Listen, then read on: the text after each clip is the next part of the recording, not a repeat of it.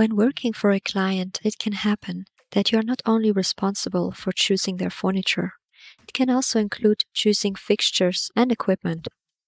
You may or may not have heard of an FF&E.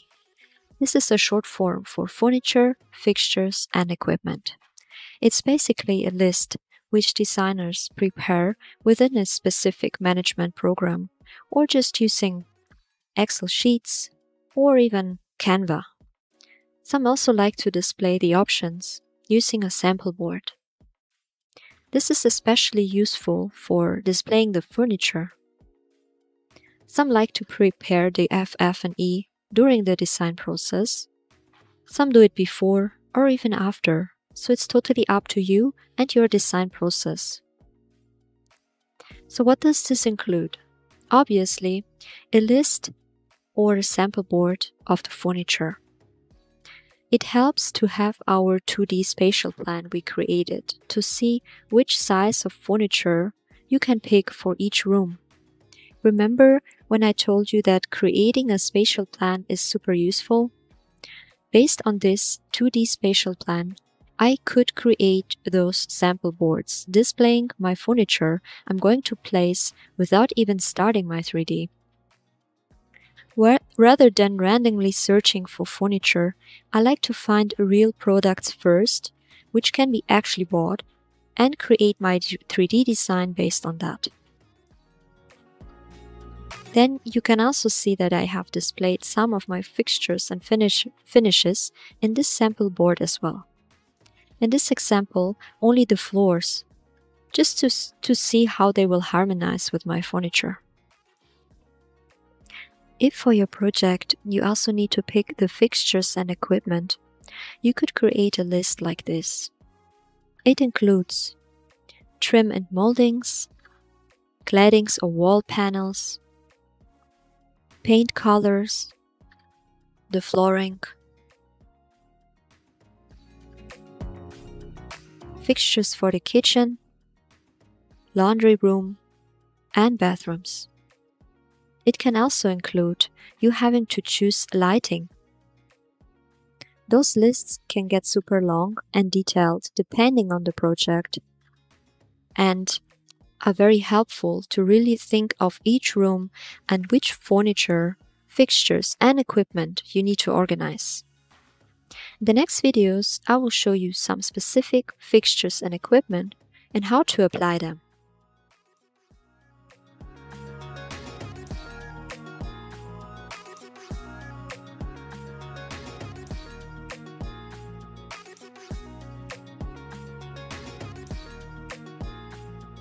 We already know how to apply flooring material. Let's now get to know how we can create baseboards, ground molding, and wainscoting.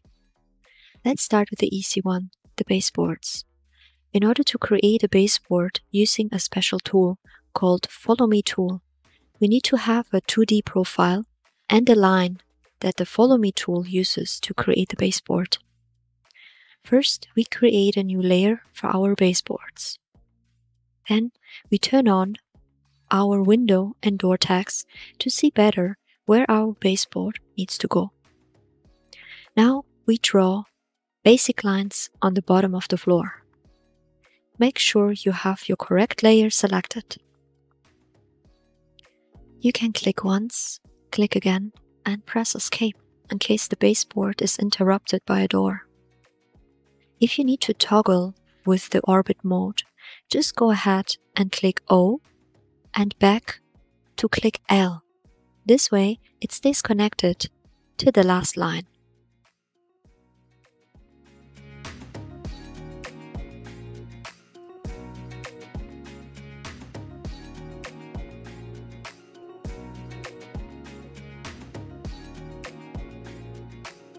And escape to leave the tool. Let's turn out our wall layer, windows and doors. Now you can see the lines here. This is where our baseboard will be placed along. As I mentioned in the beginning, we need a 2D profile in order to create baseboards. We could create our own shape in the size we need, group it, and rotate it so it stands up.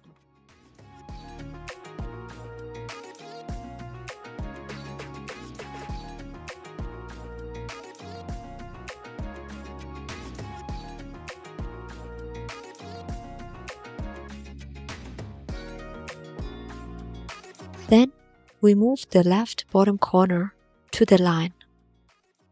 Since the line breaks where the window is, I need to copy this shape to the other line as well. Then we click right, explode, so all lines are interconnected. Now comes the magic. We select the lines first, and then you can find the Follow Me tool on the left toolbar.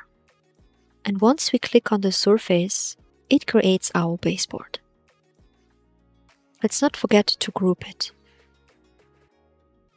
If you need a fancier shape, you can search the SketchUp warehouse. Just type in baseboard. You will find plenty. We are looking for a 2D flat shape. If you can't find it, you could also download the 3D file and just copy the surface. Again, I like to use a new file to download anything from the warehouse to not mess up with my original file. Let's now see how this shape will look. Let's copy this surface and move to our original file to place it. Don't forget to group it after you have placed it inside your file, as we need to rotate it. Bottom left corner again to the line, copy it to the other side and explode.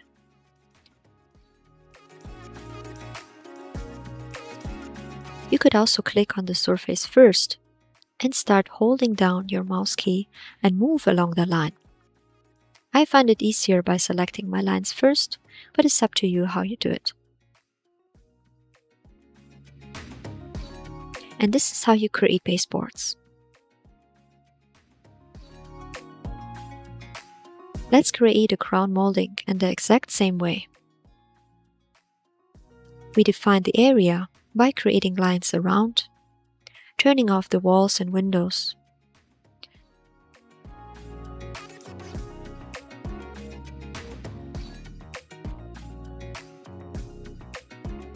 Let's search for a nice profile. We copy the 2D surface, place and group it so we can move it freely.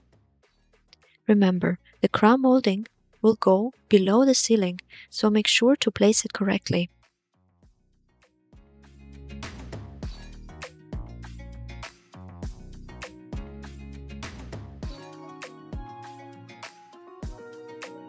Once placed, we explode the 2D symbol, select the lines and use the Follow Me tool.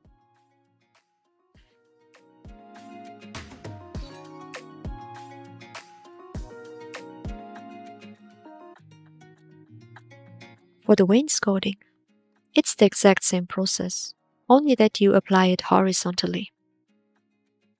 There might be even ready-made profiles that you can download and adjust the size or create your own profiles. Best is to try out and do not forget to recheck the scale of your profile if you download something from the warehouse. Okay, that's pretty much just the combination of lines and a 2D flat surface in order to create a 3D shape from it using the Follow Me tool. I'm going to finish my model creating baseboards. I'm not going to use crown molding or wainscoting, as this does not go with my specific style in this case. But feel free to create or at least try it out once, just so you have done it.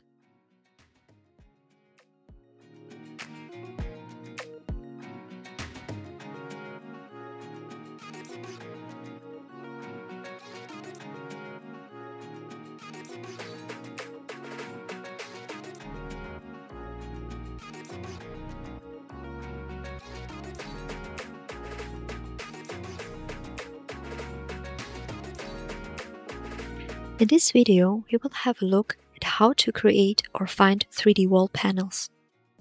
Some suppliers offer free DWG files. Let's have a look at Aurac Decor, for instance. Check out their range. They have profiles for crown moldings, baseboards, and 3D wall panels.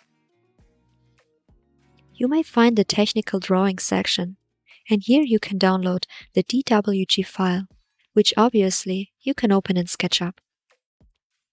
Depending on the supplier, you may only get a 2D surface, which is fine. You can just pull this one out. Or in this case, The CAD file we got is already a 3D file. We just need to adjust its color. We could now rotate our wall panel, duplicate it, and group the single panels into one whole group.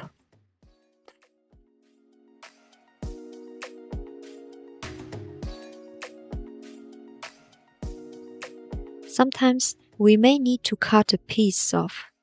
Just bear in mind that some may be a component, so we would need to make it unique first before cutting the edges off. We can also create our own panels as close to the original piece we got from the supplier. You get the idea. We basically build up our wall panels from a 2D surface, or we use ready-made 3D objects we get from the supplier or from the warehouse. I have created a couple of 2D profiles for you. You can find them by searching 2D wall panel Eden Springs. Just choose one of the 3 available. I'm going for the standard bar panel. Just rotate it and duplicate the profile as often as needed.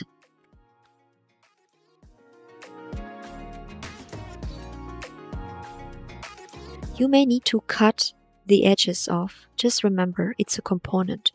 So make the last one unique. Do not start cutting all the profiles at the same time. Then we just push-pull them out. And since those are clones from the original component, they will follow along. The last panel needs to be push-pulled manually, as we made it unique before, so it's not a clone any longer. And here we have our finished wall panel wall. I would like you to apply any of my profiles to this wall in the office, to those walls in the entryway, and the big wall in the bedroom. You don't have to start from scratch each time. You can just copy the push-pulled versions of the components.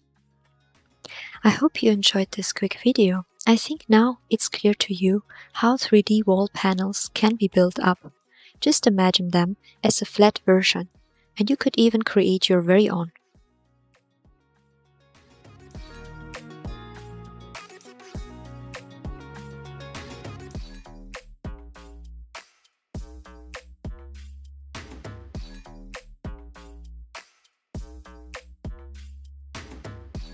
Applying paint color or wallpaper is super easy. Let's say you have the RGB or the hex code for a specific paint color. Dulux, for instance, provide those in their specifications. You can copy or write down the code, and once you switch back to the SketchUp, press B for the bucket and switch to the color slider section. Here you choose RGB slider, and then you enter the RGB number or the hex color code and press enter. Now we can just apply the paint color to our walls. Make sure you have the correct layer selected when applying. You can also use the color picker from this window. Remember, it's not the color picker we use for sampling. This one will choose a pixel color from the monitor. So just move your mouse to the swatch and it will sample the color from the monitor. Okay, now we want to apply some wallpaper. As I have shown you in Module 3, you can create your own seamless textures using Canva, finding materials in the warehouse or from any websites that I have provided. There are plenty of wallpaper textures. If downloading the texture from the warehouse as a material, it will be loaded in the In Model section, and you can apply them directly.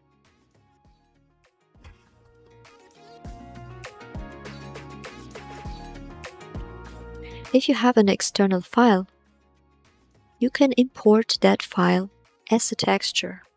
It will also appear in your model section, and then you apply it as well.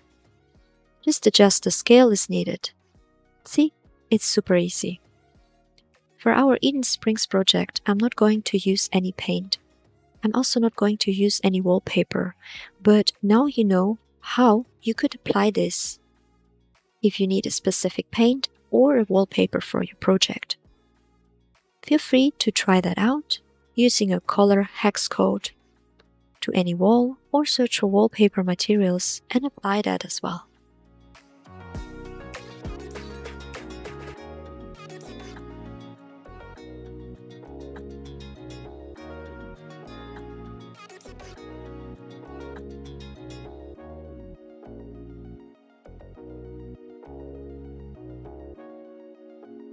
We have defined our floor, baseboards, and other finishes like 3D wall panels, paint colors, or wallpapers. Now it's time to furnish our rooms. As I mentioned before, I like to create my 3D designs based on real products. So usually after I have completed a spatial plan, I create a shopping list or a sample board with all the products and accessories that I'm planning to purchase for the specific room. This way, I can already imagine if the furniture I picked looks great together. It gives me a direction, or let's say a guide for my 3D design. Now comes the more challenging part.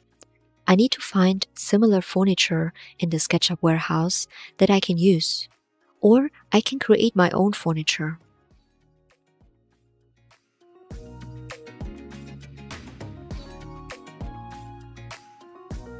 Obviously, if you have a very common style like coastal or Japandi, most likely you will find something similar within the warehouse. You know that certain styles usually have a certain type and certain shapes of furniture, so you get lucky most of the times finding something that almost matches your products from their shopping list. A nice tip is to search for IKEA names. There are so many people building IKEA furniture and upload them to the warehouse for everyone to use. You will be impressed by how many IKEA products you will find within the warehouse.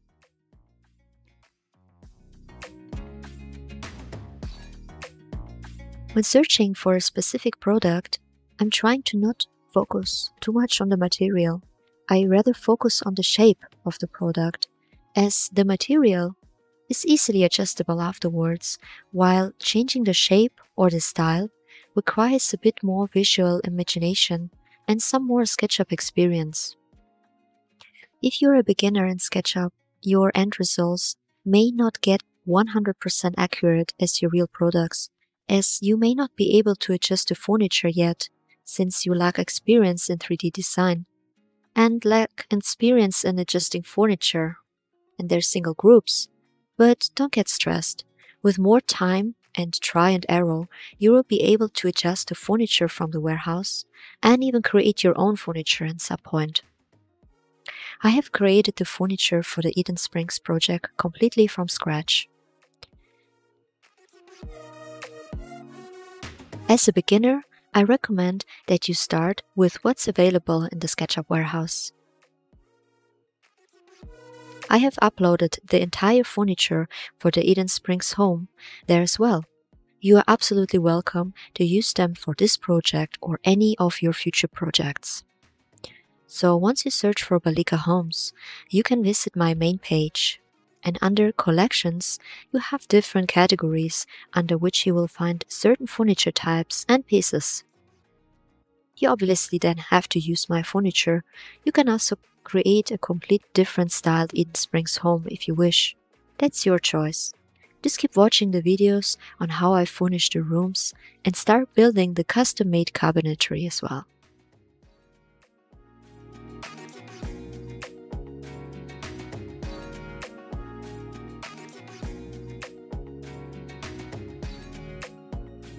Let's start to create a new layer dedicated for all my furniture and accessories. Now let's download some furniture for the entryway. As I turn on my spatial planning tag, we can see what I have planned for this space. You can turn it off and on whenever you need it. Right when you enter the entryway, we will have a custom-made wardrobe, which we will build in the upcoming video. Let's start with the furniture that will be purchased. So here I have a bench planned with this huge mirror. I would start searching for benches and see what looks similar to my original piece. In this case, I have built my own furniture, so I'm going to download a bench from my collection folder, Benches, and place it here. I can start rotating it and move it to the spot I like.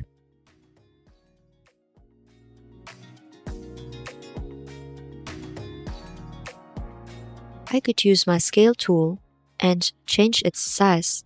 Just remember that it may distort if you going to use the scale tool on the whole group or component. Sometimes it's worth investigating on how the group or component is built, meaning does it have multiple groups inside the main component that I can move instead of distorting my whole piece?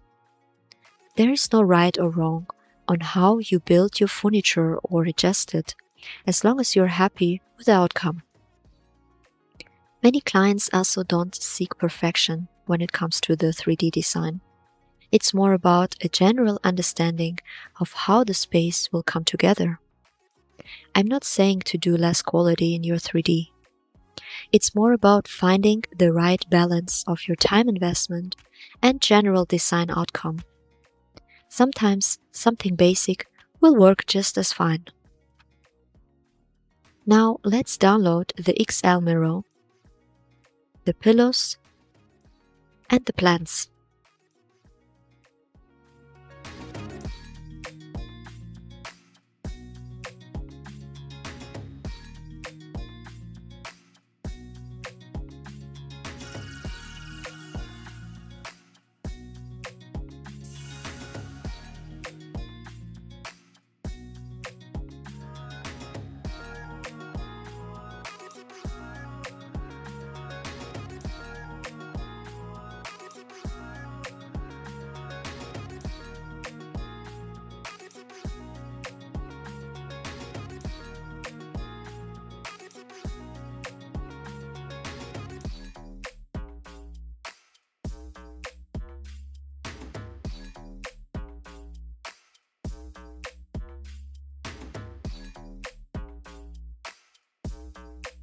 In this corner, a nice statement armchair and a side table. For this area, I was planning to get a beautiful console table, a table lamp, and some accessories like this book, a vase, and a big shell bowl. All of those products you find in my collection folders. Now let's place a beautiful artwork piece on this wall. I would like to give a huge thank you to Adele Naidu, an Australian artist, for allowing me to showcase her artwork in our Eden Springs project. Her artwork pieces happen to enrich the whole design and just match perfectly the vibe I was going for in this project.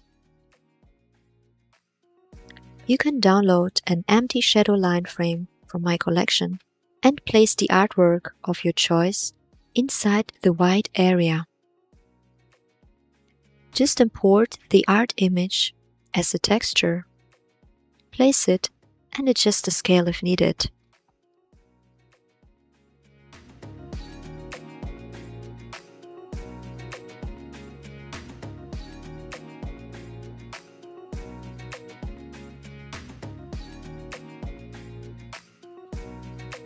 Looking good already.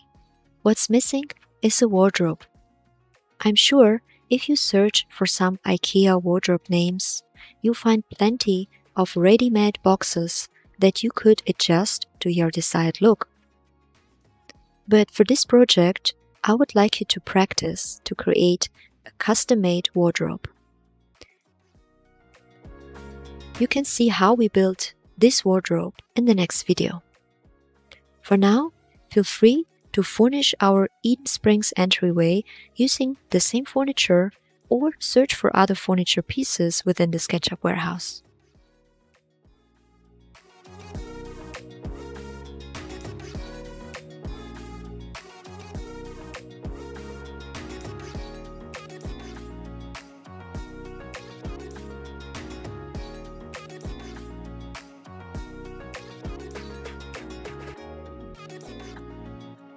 Let's open the PDF plan, which includes measurements for all custom cabinetry for our Eden Springs project. Let's have a look at Cabinetry D1, our entryway wardrobe. If you work with inches, just use the inches PDF I provided. So this is the top view. It consists of 2 separate boxes. I will also include 2 side panels to kind of frame both boxes into one main wardrobe. I tried to showcase this using an inspirational image on my sample board.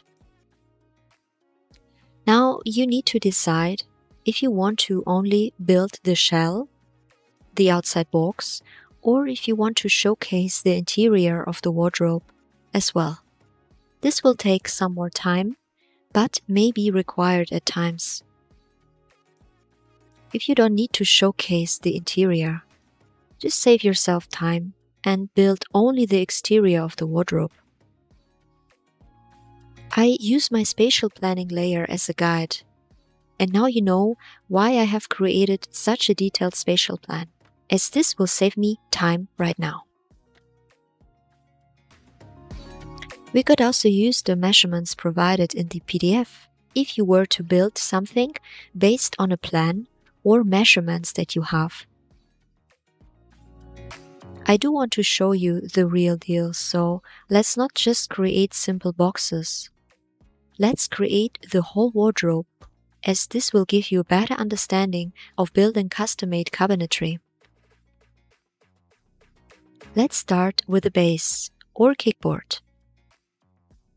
Let's make it 100 millimeters or 3.94 inches high. We create a rectangle and push-pull the surface and then group it. Next, we need our frame.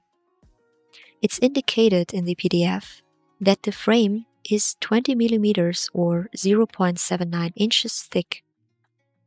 We need 3 of them. So I create a rectangle and push-pull it up a bit. I group each of them separately.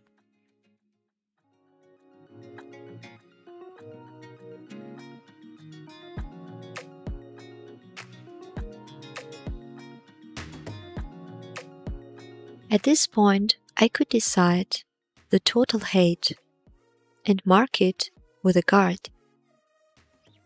I would like the carpenter to build this wardrobe in 2400 millimeters height, which is also about 94.49 inches. I create a top base and move my top corner to this guide. Then I simply select all of the 3 side panels and use my scale tool to move them up as well. It's a rectangle, that's why scaling works great. Let's create our outside frame panel and push-pull this one up as well. Let's now do the interior. We can create a shelf, group it, and copy it multiple times. We can always move them later as well, since they are a group. This will be one box that I may reuse again. So let's group it or create a component if you wish. I go back inside the group or component to continue working on it. Let's define the midpoint with a guide. Now we need doors. I want the lower door to be 1700 millimeters or 66.93 inches high. And the upper door is going to be 600 millimeters or 23.62 inches high. I used the same thickness as for the frame and push-pull them out. Don't forget to group each part separately. This will help in case you need to make adjustments instead of having all lines interconnected, as it makes it harder to adjust it afterwards. Now let's create the handles. I'm using the same thickness as for our side panels. Push-pull this one out 30 millimeters or 1.18 inches. It can help to build upside down sometimes. Let's copy the outside line. Push-pull this one up 20 millimeters or 0.79 inches. Then I group my handle, rotate to place, copy to the bottom, and use the scale tool to adjust its length.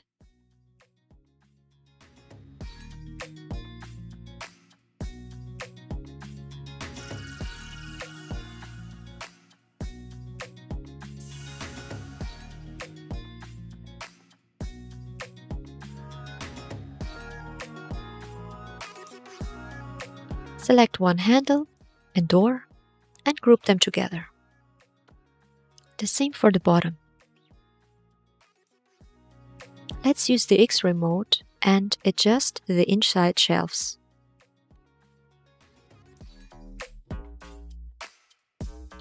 What we haven't adjusted yet are the gaps between the cabinet fronts. You don't have to create a gap, but if you do want to be really exact, you could create a gap of about 2 to 4 millimeters or about 0.079 inches between the doors. But this is for people with OCD like me.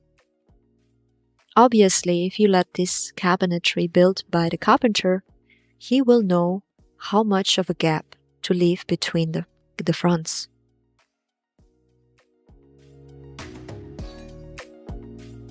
And then we can copy it to the other side. Now, if this is a component and I would like to change the interior, we would need to make it unique. If it's just a group, we could go inside the group and just adjust the shelves. So instead of the shelves, I could create a hanging rod, for instance.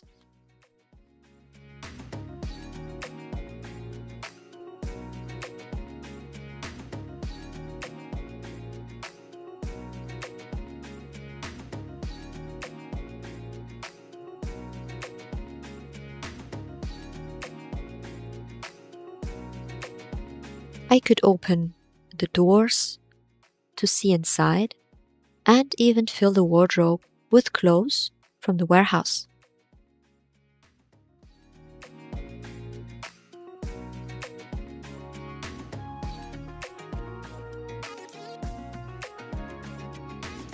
And here we have our finished wardrobe. Feel free to recreate this wardrobe. Download it from the warehouse if you don't need to practice, or create even your own custom wardrobe based on any inspirational image you found on Pinterest.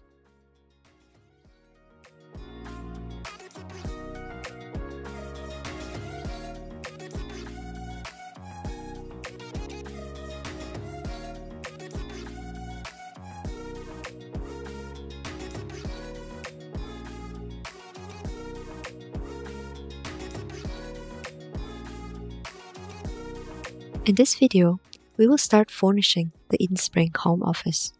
But before we dive into that, I would like to share a couple of valuable tips to optimize your performance in SketchUp. You will quickly notice that the more furniture you add to your project, the slower it may become. This slowdown can happen rapidly depending on your computer performance. To address this issue, what you could do is, instead of designing an entire house within one single file, consider creating separate files for each room and representing them individually to your clients. If you do prefer a single file approach, like our Eden Springs project, you can improve performance by organizing your furniture onto separate tags, just as I have done here. I have simply renamed the previous tag Furniture and Accessories to Furniture Entryway. Then I turned it off and created additional tags for the office and other rooms. Any layers you are not currently using should be turned off to optimize performance. SketchUp continuously processes all the lines and edges within your file, which can strain your computer's resources. Loading items from the warehouse can also be time-consuming. Here is a useful trick. Download the furniture to your desktop instead of directly into your file.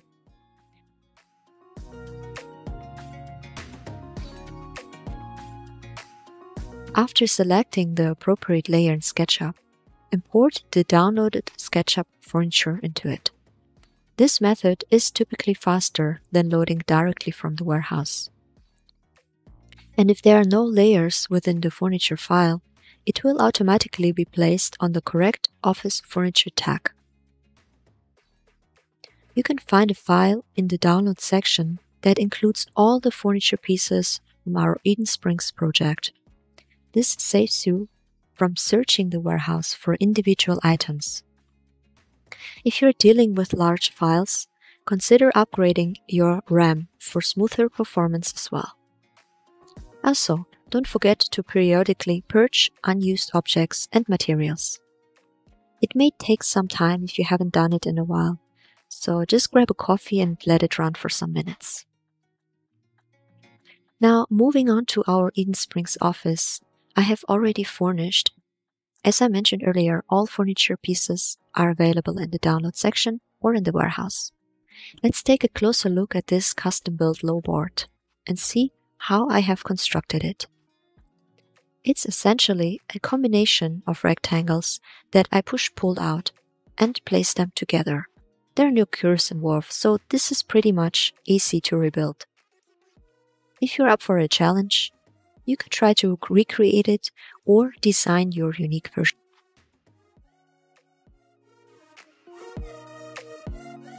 I had to adjust my wall panels because they were initially positioned all the way down. When creating custom cabinetry, consider adding wall panels after placing the furniture piece, allowing your cabinetry to be flush with the wall. I made these panels unique since I copied and used them in the hallway as well, otherwise they would have been cut at the bottom there as well. Then I added a stunning oversized artwork piece by Adele Naidu. Using fewer but larger furniture pieces in your design can create a clean look, and you get this wow factor when people enter the room. Now let's explore the custom shelf system I designed. Remember, my client is an interior designer herself, so she requested custom-made shelves to showcase her samples. I created a system where the shelves can be hung on a wall attached to a single bar, providing flexibility in movement. Isn't this an excellent way to manage your favorite materials in SketchUp as well? You can create swatches and use this shelf to organize your material collection just like you would in real life. Then, place the shelf in your new project and easily reuse your textures. Next, I added a desk with an armchair and a sitting area. You might wonder why I haven't added wall or ceiling lights yet. Don't worry, I'll have a dedicated module for lighting later in my course, so we covered that in due time. Let's move on to furnishing the bedroom. Here, I used furniture from my collection photos as well. I did make a change in this corner. Initially, I planned to place a plant, but during the design process I realized it might be a bit too crowded in here. So I removed it and repositioned the bed more centrally. This showcases the importance of a 3D design. It allows you to spot issues that might not be evident in a 2D spatial plan. You can place real-size products and see how they will fit together. Additionally, I felt something was missing above the desk area, which I haven't thought of. While a mirror or artwork could work, I decided that wall panels and a wall lamp later on would be the best choice to avoid overcrowding the space. For the closet area, I decided to use the same wardrobe boxes. While I could copy those boxes from the entryway and start tagging and moving all lines and edges to my bedroom furniture layer, sometimes this can take some time, as you need to move all lines and all surfaces to another layer. So I prefer to just download the piece into my desktop and import it again.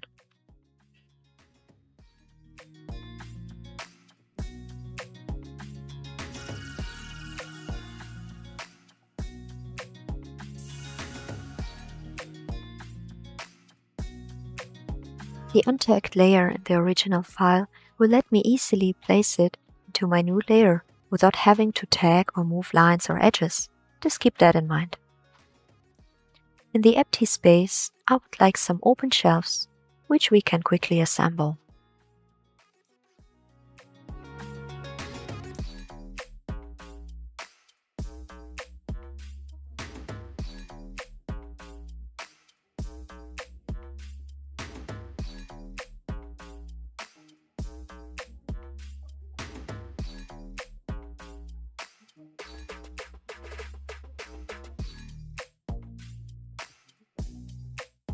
Finally, we can group all the boxes, copy them to the other side, and flip them for symmetry. That's all for now. It's your turn to personalize the office, the bedroom, and the closet area to your liking. If you'd like more practice with custom cabinetry, feel free to recreate the office storage wall and the wardrobe, or design your own from scratch using inspirational images.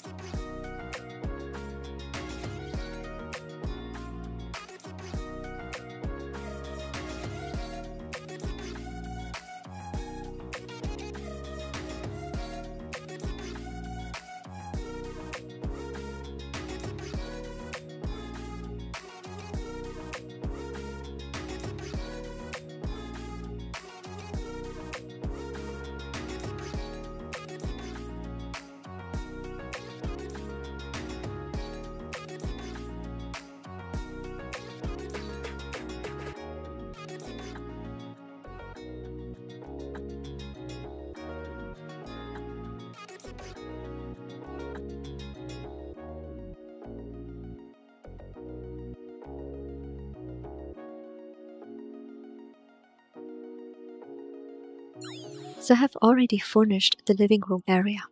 Feel free to use my furniture or completely different pieces from the warehouse.